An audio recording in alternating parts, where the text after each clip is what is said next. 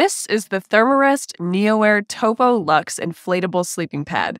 For folks who need extra support and comfort on their adventures, it is a perfect fit. Let's take a look at the details.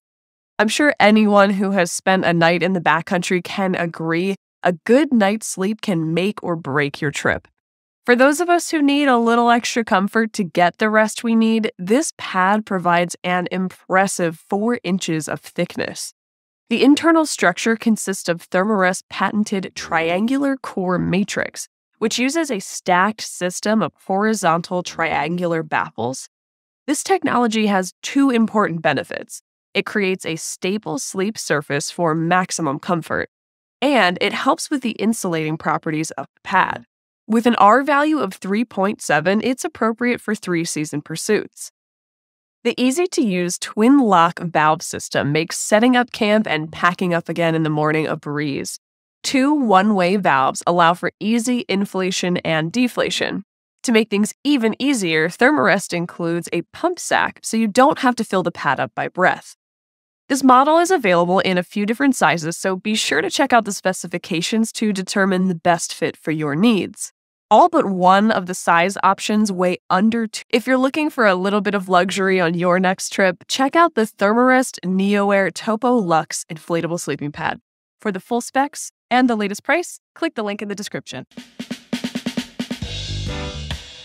And I'm here today to demonstrate the Ledlenser H14R.2 headlamp. The Ledlenser H14R.2 headlamp is even more powerful than its predecessor, coming in at 850 lumens in the high mode. It's been completely redesigned to be brighter, easier to use, and to give you more options than ever before. One of the biggest changes to the H14R.2 headlamp is that the on-off button is now located near the head of the headlamp instead of on the battery pack. Press the button once for a low output, press again for a high, or you can use the wheel on the back of the battery pack to adjust from the maximum level all the way down. Thanks for watching today.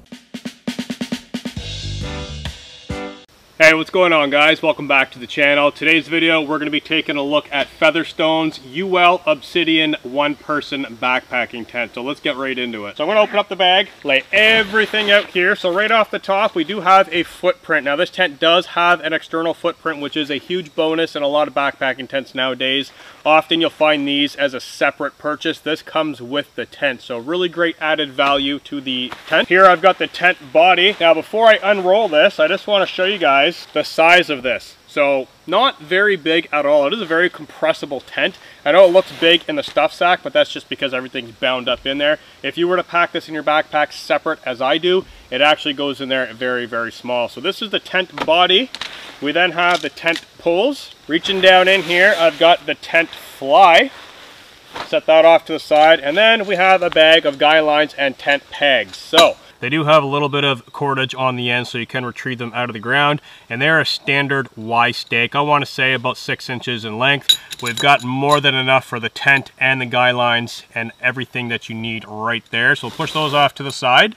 We then have the aluminum poles. Now this is a 2-pole system, or sorry, a 1-pole system, but it branches off. I like the color, I like the features inside of it. It doesn't weigh too heavy, so it does make a very good trail tent, and you can lighten up the trail weight as well. So I hope this helped you guys out with the Obsidian 1 UL backpacking tent from Featherstone. Peace out, guys, and I'll see you in the next video. And today we've got the Garberg full tang fixed blade from Morakniv. This knife has a blade made from 14C28N, which is a stainless steel from Sandvik. This knife is going to take a very fine edge and is going to have excellent edge retention and corrosion resistance. 14C28N was a modification produced specifically for additional corrosion resistance. It's got a nice satin stonewash finish here on the flats and a full satin finish on the grinds. This is a Scandi grind with a slight micro bevel. You can see that there in the light.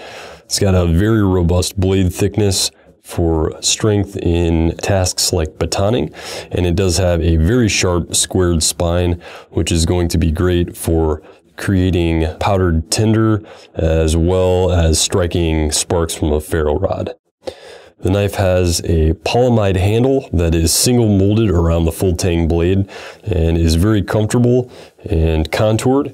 No hot spots here, and provides a very secure grip all around. And it also has a Tang exposed on the end that is also going to be great for striking sparks as well as for striking or light prying tasks. The Garberg comes with two different sheath options. So this is the premium leather sheath. You can see here that it is a deep pouch style sheath that holds the knife very securely.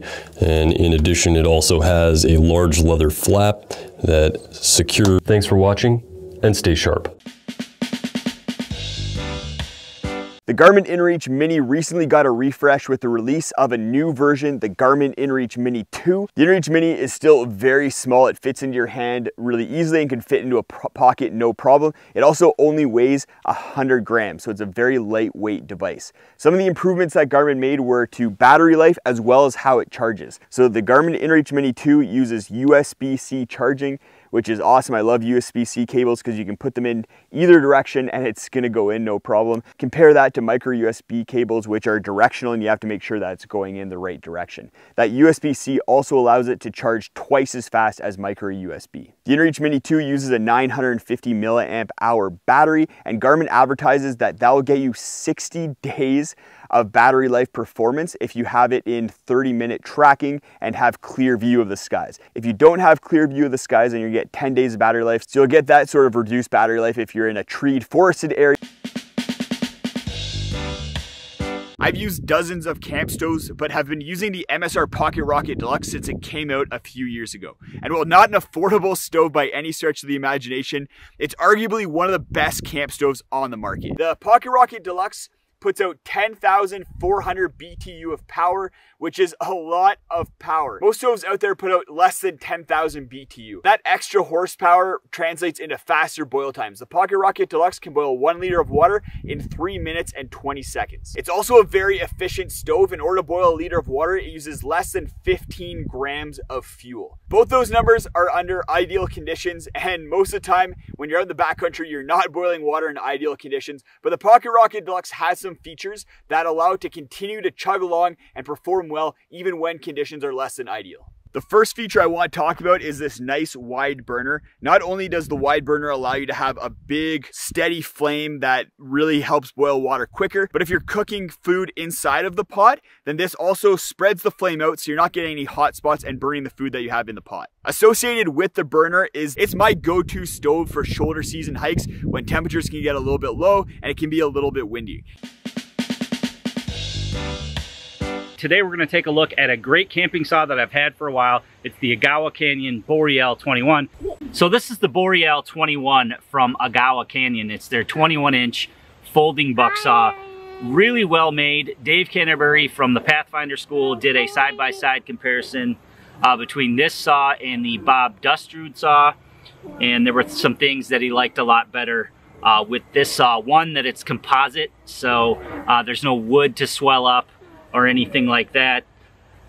Really well made. It's got a really well made frame, really well made handle, and it's really comfortable to use. And it also obviously folds down pretty small, so you can just click the one side here, and you basically just flip the whole saw around. Just like that, it lays into its own channel here, and the handle pops back, and you have a nice compact folding saw. It weighs about as much as the Silky Big Boy, which we have here, which is another one of my favorite saws, the Silky Big Boy 2000. It's got a little bit longer blade. The Boreal has a little bit longer blade than the Silky Big Boy, but they have their pros and their cons. So really, so I hope you guys enjoyed that video today. Let me know what you think in the comment section below.